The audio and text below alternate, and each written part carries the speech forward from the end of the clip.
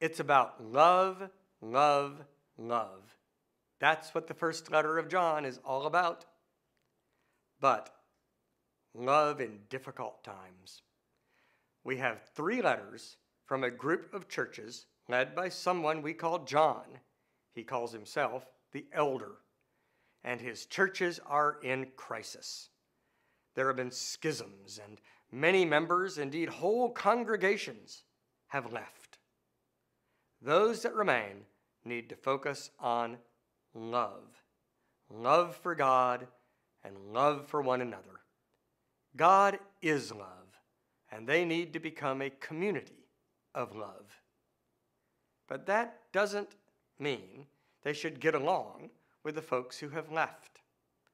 Those people are not their brothers and sisters in Christ. They are false Christians who are actually anti-Christ.